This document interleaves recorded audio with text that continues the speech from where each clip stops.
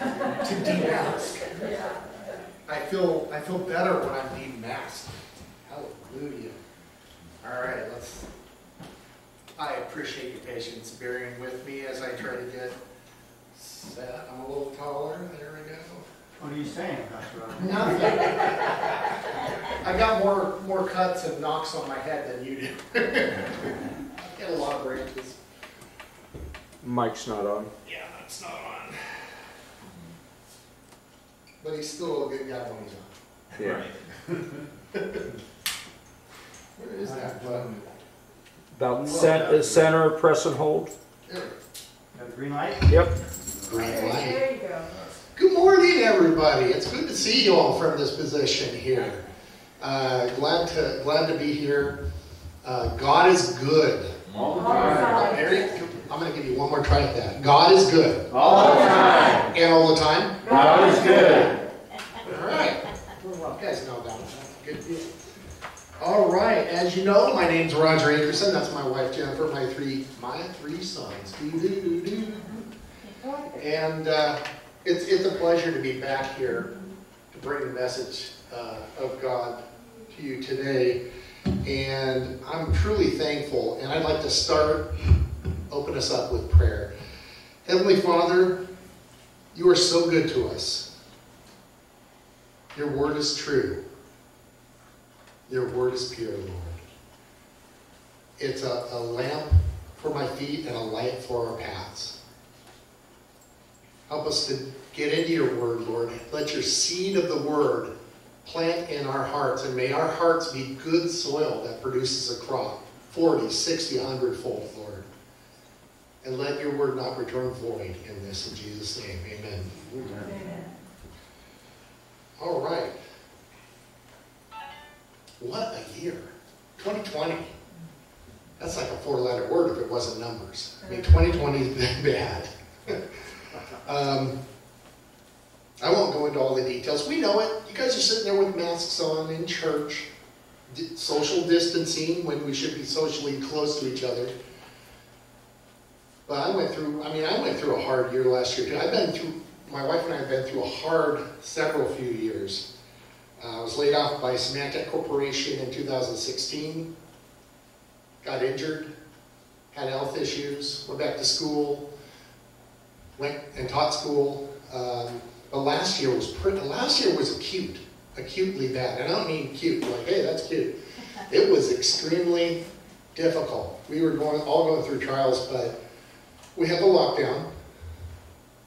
We had the fires. I broke my foot, had to have surgery. And then what was it, a week after that? We were evacuated from our house or something like that. And they put a boot on me so that after surgeries, instead of a cast, which I was thankful for, casts are terrible, I've had them. And then I got a blood clot because the boot constricted the blood flow. So it's a venal blood clot, so it's not arterial. So they gave me medicine for it. And then just one thing after the other. Last year was bad. It was an extended trial. Enough about me. We've all gone through 2020. Jesus nailed it when he said in John 16:33, I got this right. I have to turn this on, don't I? There we go. And just how long do you hold this thing? No, on the side there's a slider on it. Oh, that's right. Slide it till you see green. Now try I to, used to be a computer. now try to push the top button, see if you have a light. There you go. Hey! And then you have a right turn, left turn, click. I have a little pointer. So there's a pointer. All right. In this world, you will have all sorts of fun and nothing bad's going to happen. Did Jesus say that? No. What did he say? Say it with me. Yeah. In this world, you will have trouble, but take heart. I have overcome the world. That's our hope. That's where we can really take heart. Jesus overcame this world. And we can take heart in that. We can be partakers in that. We're part of the body of Christ. We can overcome because he overcame. And Jesus also said, whoever wants to be my disciple must deny themselves and take up their cross daily and follow me. Whoever wants to save their life will lose it. Get that? We instinctively want to keep our lives. We instinctively want to chase after things instead of putting God first. But whoever loses their life for me will save it. What good is it for someone to gain the whole world and yet lose or forfeit their very self? That's Luke 9:23 through 25. Now that's the key to enduring suffering, is staying near the Lord and remembering to let your life go and let the Lord take over. Because God will take your life and God will make something beautiful out of it in its time. Basically, Jesus said suffering is often assigned to us except for when we suffer for our disobedience. How many have suffered for their own disobedience to God? Yeah, probably every hand should be up there. Yeah, okay. Thank you. We've all suffered, you know. We're not sinners because we sin. We sin because we have a sin nature in us that naturally wants to do wrong. And we suffer for it. Unfortunately, many Christians are suffering due to their disobedience to God. Suffering obediently, the concept of suffering obediently, seems to be a Christian doctrine that's fallen out of favor with many these days. But it's important to know God hasn't changed. God's the same today, yesterday, and Tomorrow. tomorrow, forever. Yeah. Aionios in the Greek, forever. Today you can find many Christians who would argue that the Word of God and the need for prayer don't really apply to them. That you really don't need to live a moral Christian life, or that you can even cut out pieces of Scripture that you don't like. We had a founding father, I think it was Jefferson, who wanted to cut the Bible up for pieces he didn't like. I think it was Jefferson. Don't quote me. But I found that amazing. Many simply ignore huge swaths of the Word of God because they really don't like what it was telling them.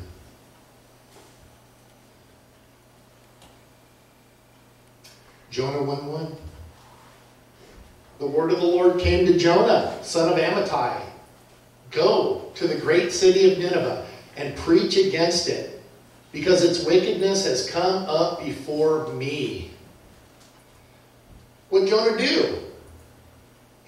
God said, go east to Nineveh, the capital of Assyria. The Assyrians were wicked, horrible people. They just destroyed Damascus, which was Syria, and they were coming for the northern kingdom of Israel. Jonah knew this. Jonah knew God's word. Jonah believed that the judgment would come.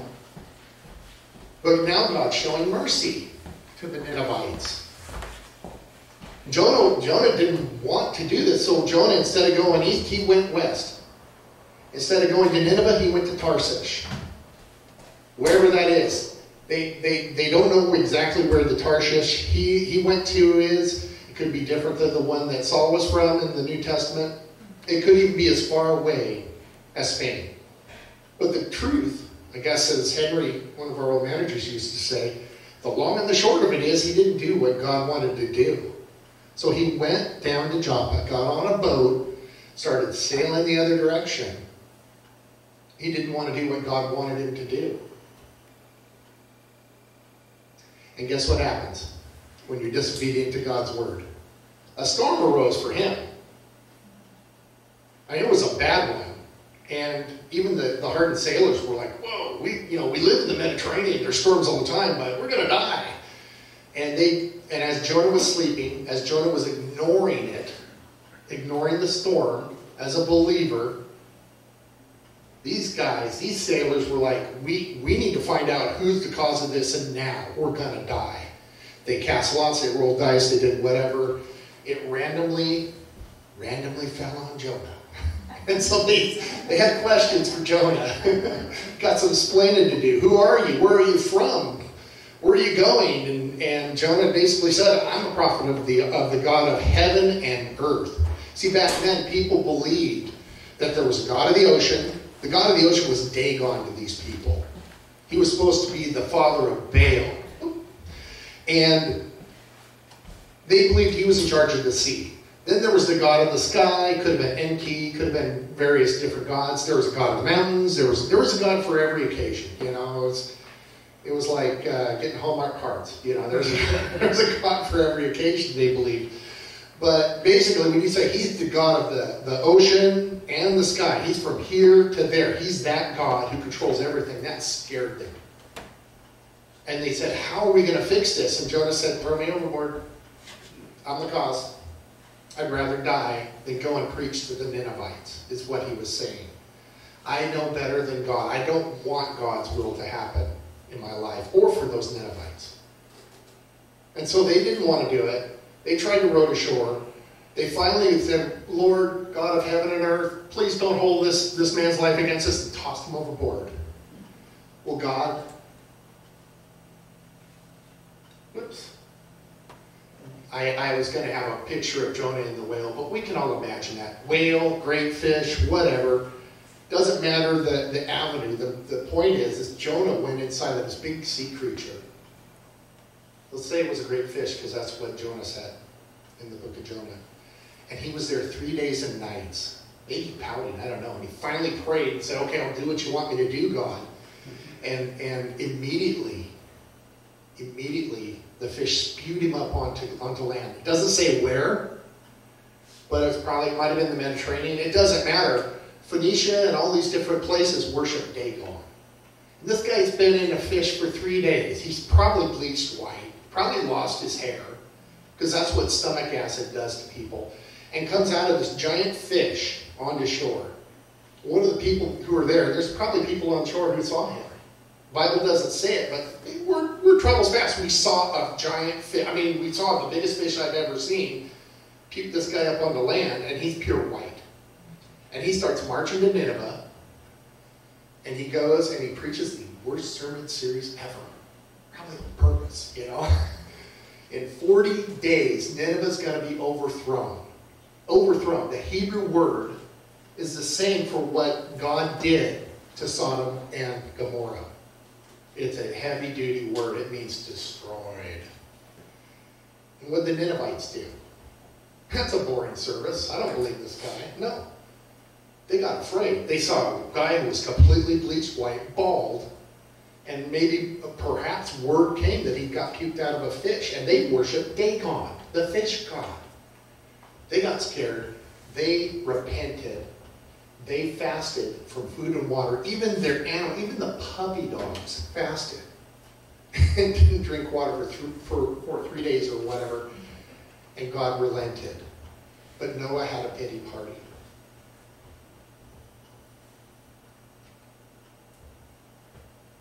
Now, obedience to God's word, even if you've been disobedient, will lead to blessing. Jonah's blessing, Jonah's blessing, he's puked out of the whale. He was coughed up. He did what God wanted him to do. But Noah decided to have a pity party about it because he didn't think.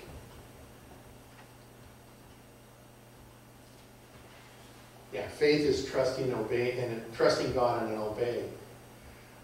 He didn't think God's way was the right way. He trusted God's word, and we can, I can do that. I believe God's word, but as far as this sin that I want to do, I don't think it's right for God to tell me not to do it. Now, we may not think that. We may lie to ourselves. But if God says to do something, or if God says to not do something, to stop doing something, true faith is going to either do it or not do it, depending on what the Word of God says. And so, believing God and obeying is true faith. A lot of churches are saying you can believe God, but live your life however you want, and then come and repent because God's grace is ishy squishy and gooey chewy and all that. But no, God's grace depends upon if you repent and turn to God wholeheartedly. That's one of those things that's really difficult for a lot of people. That God wants us to live a holy life according to His Word. or if God calls us to some person that we don't like, some person whose sins are worse than mine, God sees us all the same. He saw the Ninevites the same as he saw the Jews. And Jonah didn't get that. Jonah thought he knew best with God.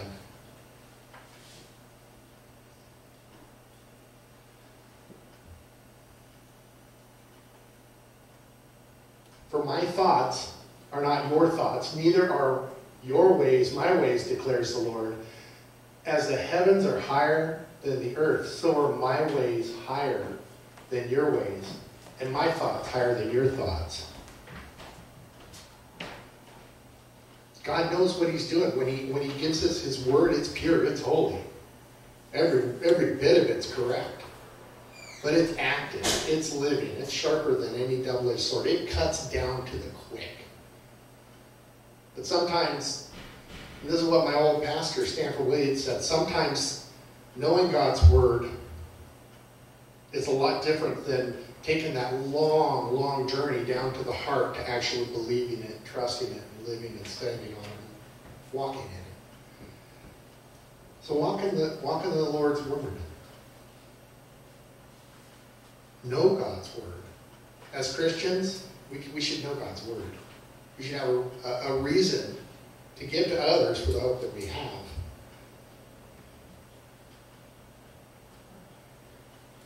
Let's see. Now Jonah, even though he was disobedient, even though, some of us think, hey, I'm too old, or I've been holding off on the call of God in my life. Doesn't matter. The gifts and calling of God are irrevocable. God's gifts and his calling. He's God. He knows exactly what we're going to do. He's got everything planned out. He knows when we're going to accept him. He knows when we'll mature in Christ. And he knows what plans he has for us. Plans to prosper us and to give us a hope in the future. He also knows that he can work through our disobedience, even though we shouldn't be disobedient. Jonah got swallowed by a whale. Jonah got spit out on the ocean by a fish. That gave a lot of weighty impact to his message.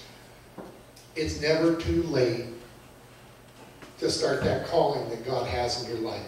It's never too late to do that. Now's the hour. If the Lord's telling you to do something or to not do something, now's the time to either stop it or to do it.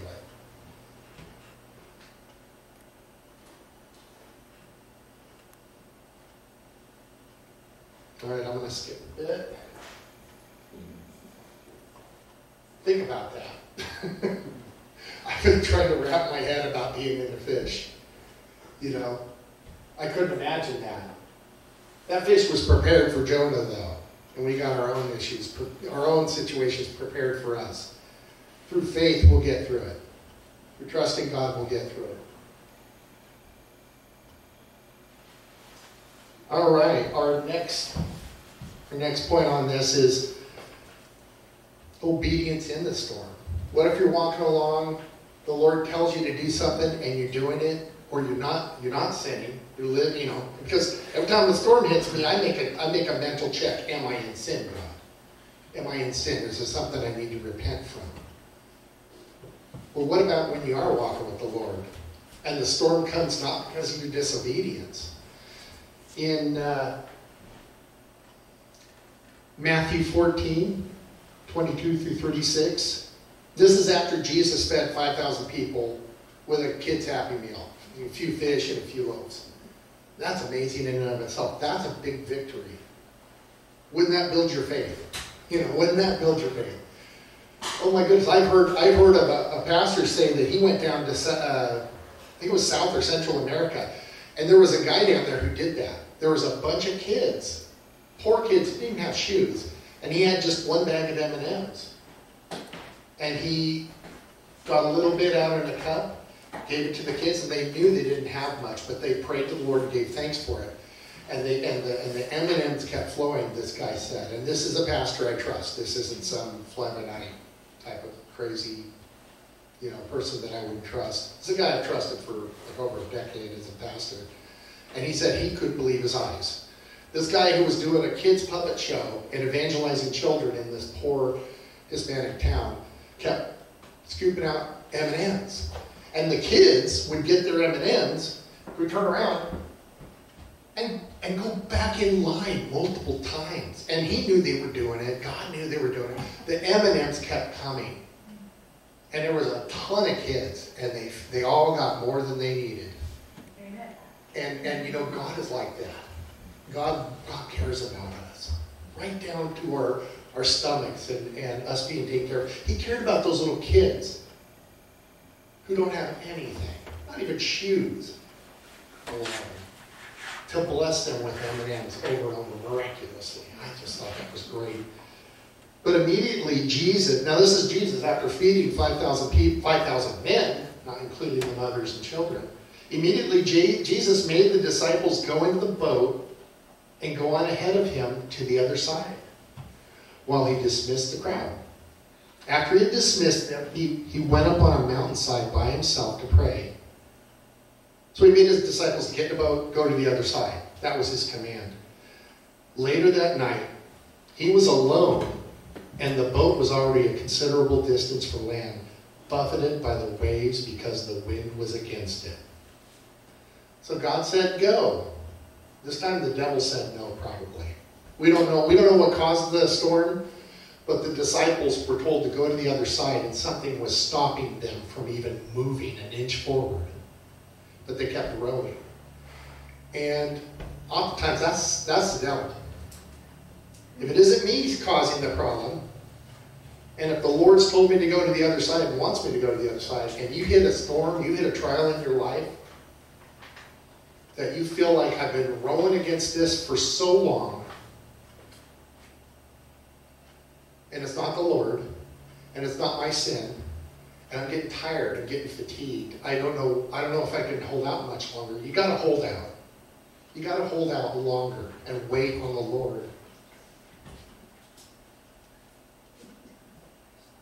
Test of faith. They come right after a great victory. When you're, I just remember like witnessing to the Lord and having someone accept Jesus, and then boom, tested. Boom, tested. This church is going to have some victories coming up this year, I believe. We're having a victory right now. The Word of God's going out. It's going out through the internet. It's going out into our ears. And God is preparing us for something big. But you know what? We almost seem like we're stalled a little bit, don't we? Like we're rowing against the wind, but we know what God's told us. Don't give up. Keep rowing. Wait on the Lord. Those that wait on the Lord shall stop rowing and go back to the other shore, right? No. We're going to renew our strength. We're going to mount up with wings like eagles. We're going to walk and not grow weary. We're going to run and not be faint. And why do we do that?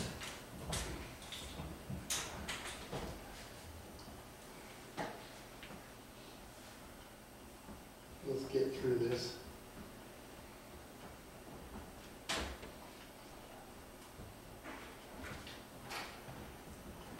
So the results are fatigue, doubt, unbelief. Let me get to this part. Jesus came to them. Shortly before dawn, Jesus went out to them walking on the lake. It's easy to glance over that. I was trying to get out of a river when I broke my foot. Gravity made me slip. My foot went in between two rocks, and boom, fifth metatarsal on my left foot cracked. Jesus didn't have that trouble. He was walking on the water, you know. I could have walked on water if I could do that all the way to shore. It never broke my foot. But Jesus walked on water, coming out to them. Jesus does things that we just don't accept or believe at the time. There's something called cognitive dissonance. I believe I'm saying that right. You had counseling, right? Sounds correct. That's where when you see an event that doesn't make sense to your reality, the way you think reality is you think this is not right, and you come up with an explanation that fits your worldview. They said, when the disciples saw him walking on the lake, They were terrified. It's a ghost, they said, and they cried out in fear.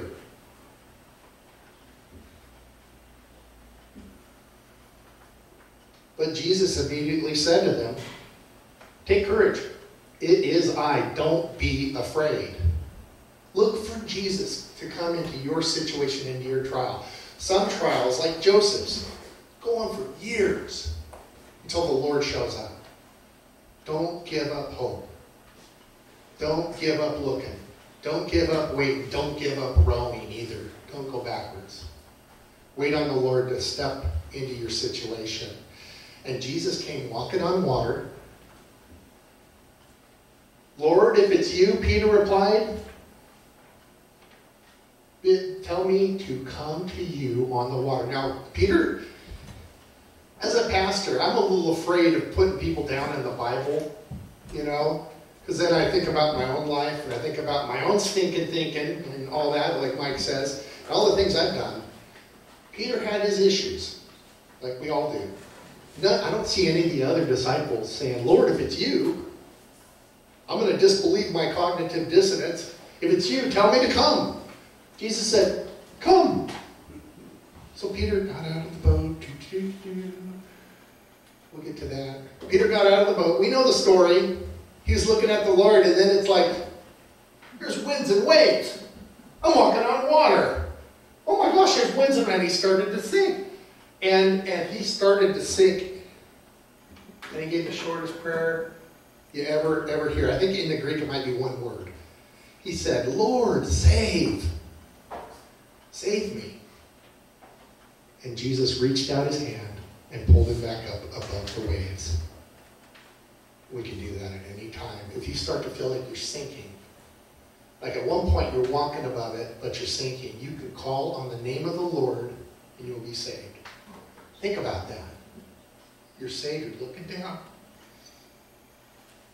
You have no strength left. You're worried about the storm and such. And Jesus didn't say, sink, I don't care.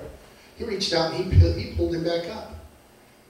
So he won't break a bruised reed. He won't snuff out a smoldering wick. He ministers to us right where our faith is.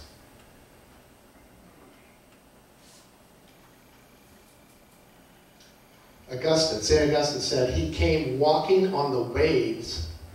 Let me read it here because I'm kind of blind.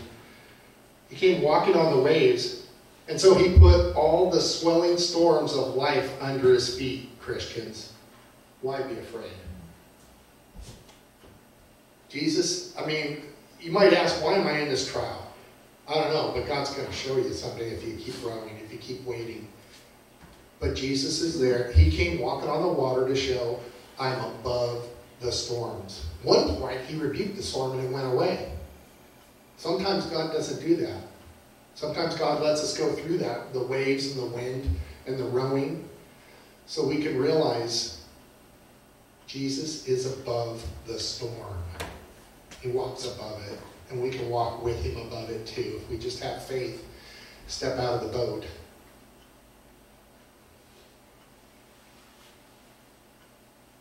If you're going through an extended season of trials, if you feel your strength is ebbing and buckling under the pressure, if you have at one time heeded the Master's call to walk above it all, but somehow you shifted your eyes and your focus on the waves instead of the maker of all things, if you feel your legs are starting to sink and your feet are getting wet in the waters of despair, turn your eyes back on the Savior's wonderful face. Grab his hand. Let him pull you out of it and walk with him again over the situation. Keep your eyes, your life's focus on Jesus. There's many ways to do that. What's one way, Pastor Mike? Word of God. Hey, I get that. The Word of God. Here it is. Word of God.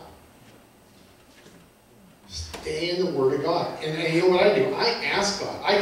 I got into the read through the Bible in a year deal, which is great. Read through the Bible in a year on your phone. And my phone will say, ding, ding, time to read, Roger. Time to read. And they all kind of, after a while, they have you read a little bit out of the Old and some out of the New. And after a while, I was like, I only read so much, or I can't read so little and focus on so little. It is a conveyor belt, but it's good to get that Word of God in your heart. And if you have trouble reading, push the play button. The Bible app, push the play button, and some real fancy sounding dude with a British accent or whatever is going to read the Bible to you, and you can hear the Word of God. So, I mean, there's no excuses for us on the Word of God. What else? Pastor Phil, what else helps us? Prayer. Prayer. Oh, you're reading off my list here. Prayer. No, it's simple. There's nothing new under the sun for Christians. Reading the Bible and prayer. What's a third thing? Anybody, can you think of a third thing that helps you when you're going through a trial to stay near the Lord? Worship. Yeah, worship. Is there another thing? Obedience. Yeah, obedience. We're doing it right now, though. Fellowship. Fellowship, yeah. We're doing it right now. Stay in fellowship. Don't forsake the assembling together as some are in the habit of doing. You can shipwreck your faith. So keep your lives focused on the Lord. Prayer, Bible study, fellowship with solid believers. We're going to do that tonight at 6 through Zoom. We're going to fellowship and pray together, and you can pour out your requests before the Lord, and we can agree with you in prayer. And where 2 or more are gathered, there He is. So sometimes our obedience to God's word brings us into a quick, intense trial. Something I like to call fiery trials. Hate those. I think I hate the extended ones. I'd rather get something over with quickly. Extended trials might be the worst in my judgment. But we all know Daniel 3. So I call this obedience in the fire. We know where it's going. Shadrach, Meshach, and Abednego.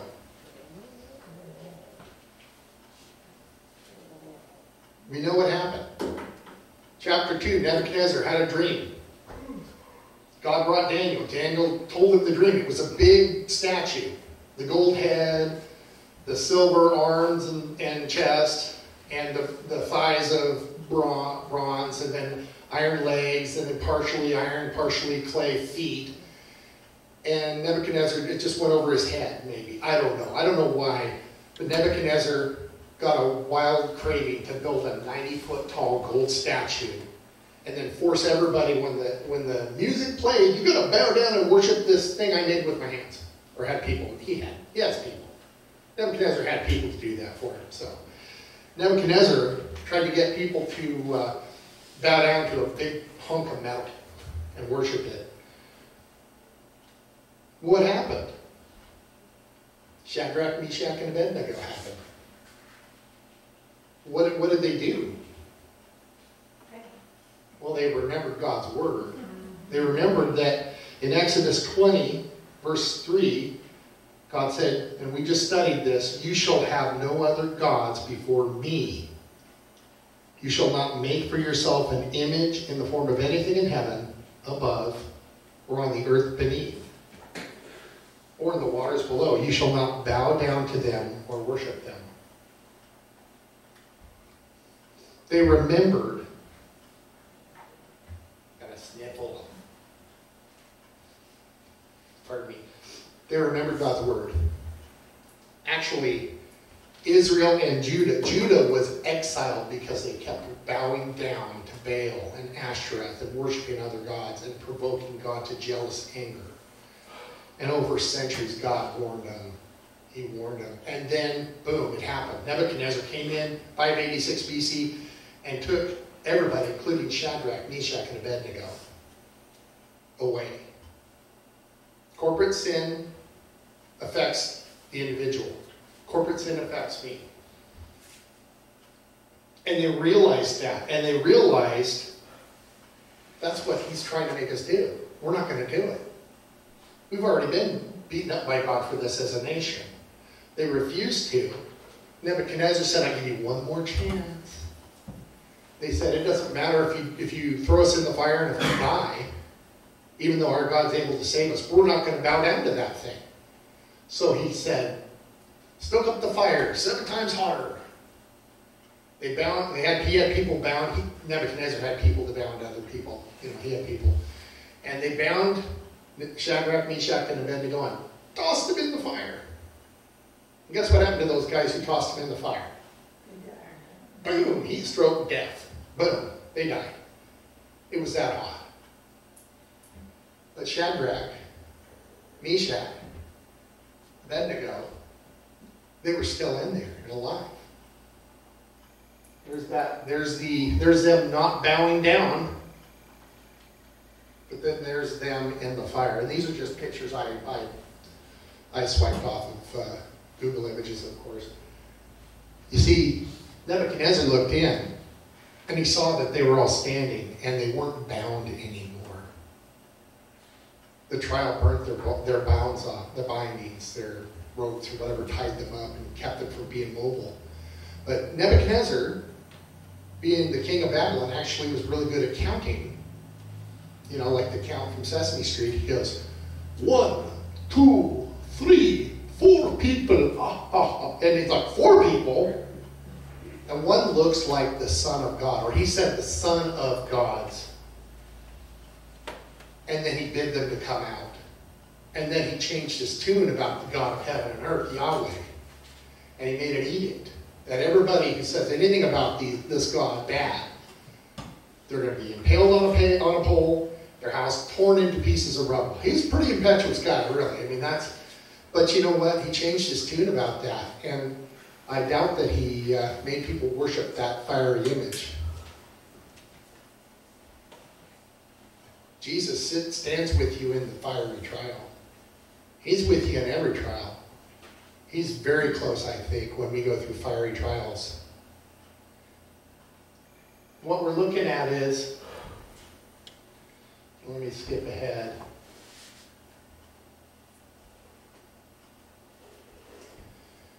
Basically, what we're looking at is persecution.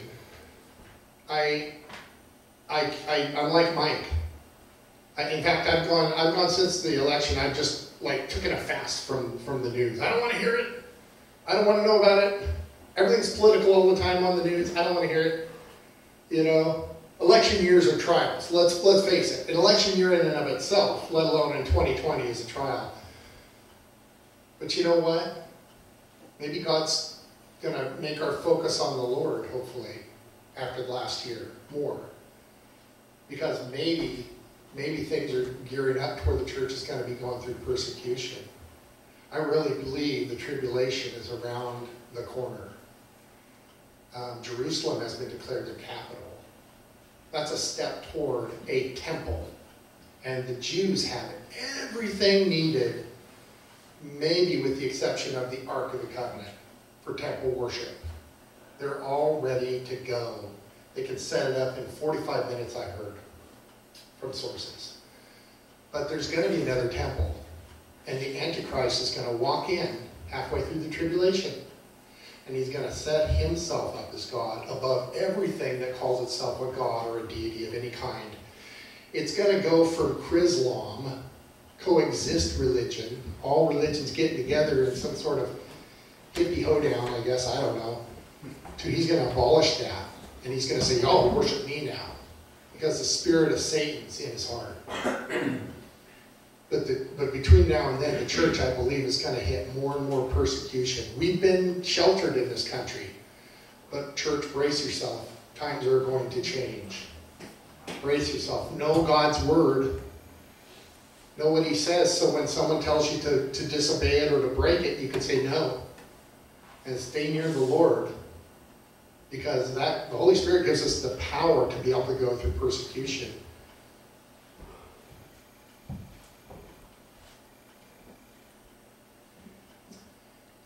And one last thing. I think it was Tertullian said that the blood of the saints is the seed of the church. And the church ain't doing so well in this country. So who knows what God's intentions are. It's not to harm us, but he does need to revitalize this church. And persecution causes the church to grow and to people to deepen. But I just wanted to end this with this last part. Isaiah 43, 1 and 2. But now, this is what the Lord says. He who created you, Jacob, he who created you, Israel. There's actually two different words for created there. The first created in Hebrew means like taking a raw log and carving out a rough form out of it. The other one's more of a polished, like let's give it a good fine shape and define a better definition. Jacob, whenever God talks about Jacob, it's when Jacob was being disobedient, it means heel catcher.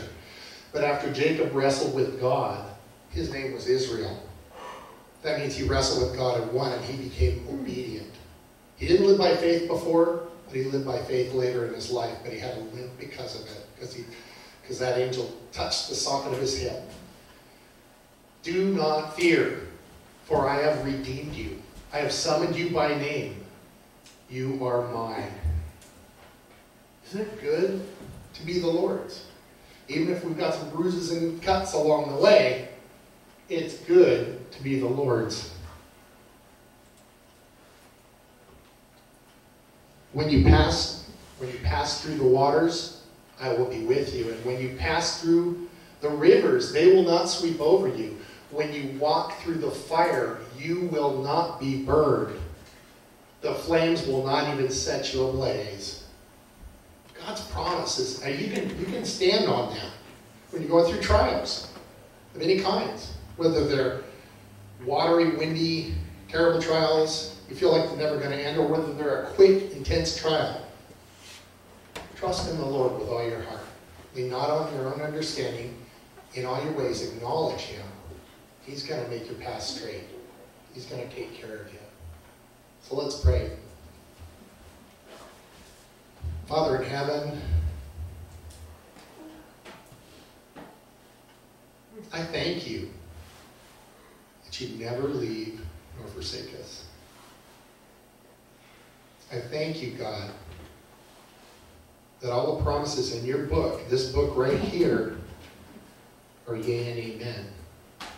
Yes, and it will happen. Lord, God, help us to put those promises in our heart and obey them. And Lord, help us not to shrink back when we go through a trial. If there's anything in our hearts, Lord, that's hindering your work and your word from fulfilling your purposes in our lives, may we repent right here, right now. Turn 180 degrees and go and do or stop doing what you want us to do. Give us strength through the long, extended trials. And Lord, help us to be found worthy of you and to overcome should we go through the persecution that's already hitting the whole world. I pray this in Jesus' name. Amen.